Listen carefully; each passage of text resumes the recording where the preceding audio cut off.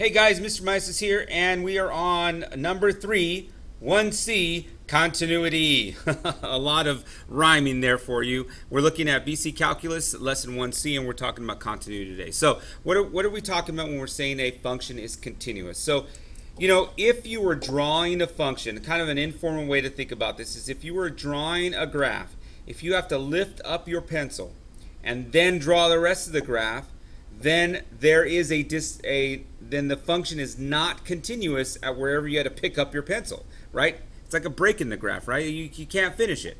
So formally, though, in calculus, a continuous function, a function that is continuous at a point where that limit is equal to the function. So if the limit and the function itself are equal, then the function is called continuous at that point. If a function is not continuous, then it's called a discontinuity. We have two real important discontinuities that we deal with in BC Calculus. The first one's called a non-removable discontinuity. Now it means it cannot be removed from the graph. Those happen at either vertical asymptotes or jumps like breaks in the graph. A removable discontinuity is one that we can remove by just shading in a hole in the graph. So if there's a hole in the graph that we can shade in, then it's removable, as long as the function remains a function once we shade that in. So let's take a look real quick. Where are some discontinuities in my graph here that I have on my screen? Well, we notice we got to pick up our pencil right here. So we have a discontinuity at x equals -1. We have another discontinuity at x equals 2, a discontinuity at x equals -3, and one at x equals 5. Well, what type of discontinuities are these? The first one is a non-removable discontinuity. The reason this is non-removable is because if I shade it in, even though this is a hole, if I shaded in the hole, I would end up with 2 points, which would be not a function. That's different than the discontinuity at x equals 2. If I shaded in the hole, I would now have a smooth curve. That would be a removable discontinuity. These next two discontinuities at +3 and +5 are both non-removable because I have one vertical asymptote and I have one jump. So if a function is continuous, what does this mean for us? A lot of times in calculus we're set with stuff, and we're really going to look at a lot of continuous functions in calculus. But if a function is continuous, then the limits of a function can be found by direct substitution, meaning that all I have to do is substitute this 3 in for x, as long as it's continuous at that x value. Notice here we've got a parabola. This is continuous for all values of x. So if I just plugged in 3, I'd have 3 times 9 plus 2, which would give me a value of 29. Okay, so that's just as simple as that. Here, my discontinuity here would be at x equals -1, so 1 here works fine.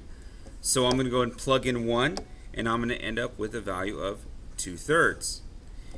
Cosine of 2x is a continuous function for all values of x.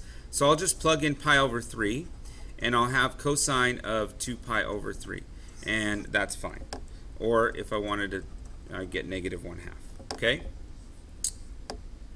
All right, so notice here I didn't simplify. As long as I plug in something and my value is a actual value, it's okay to leave it at that.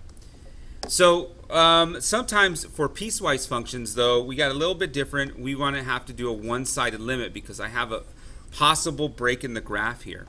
So if I'm finding the limit as x approaches 1, I have to go from the left and the right. So I'm going to do the limit as it approaches from the left.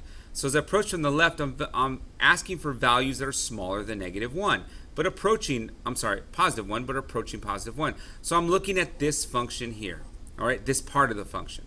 So I'm going to plug 1 in here. So the limit as x approaches 1 from the left, I'm using this part of the graph. So I'm going to plug in 1. I'm going to get 4 minus 1, which is 3. The limit as x approaches 1 from the right, I'm going to use that one there. So I'm going to plug 1 in there. I'm going to get 4 minus 1 squared, which is also 3. Since these two limits are equal, my entire limit is also 3. So both one-sided limits must be equal for my limit for the whole thing to be 3.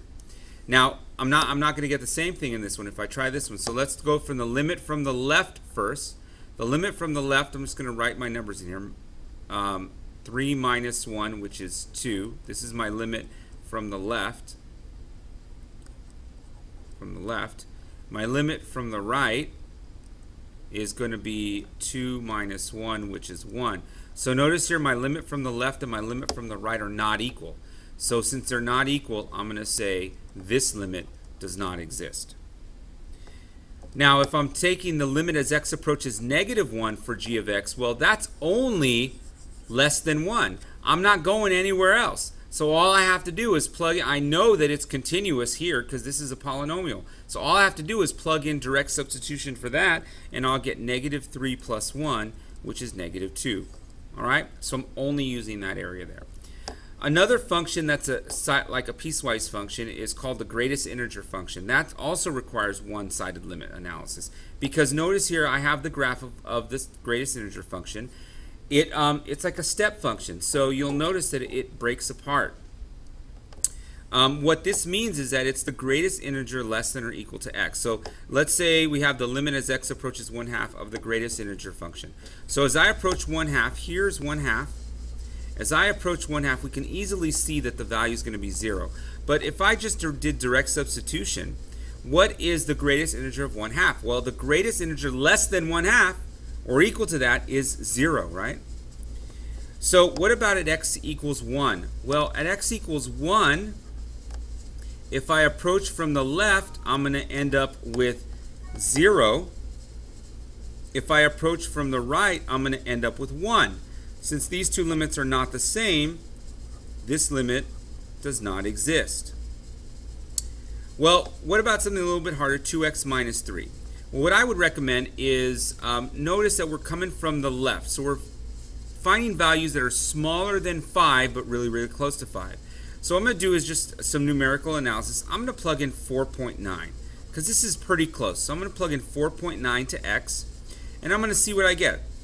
So I'm going to get, that's going to be 9.8 minus 3, which is going to give me 6.8. So if I was on this function, I would have a y value. Well, if I plugged it in, I want a y value of the greatest integer of 6.8. What's the greatest integer of 6.8? It's the integer that's less than or equal to that, which is 6. Okay, so that is my value. All right, so this is a little bit about continuity. Thanks a lot. See you later.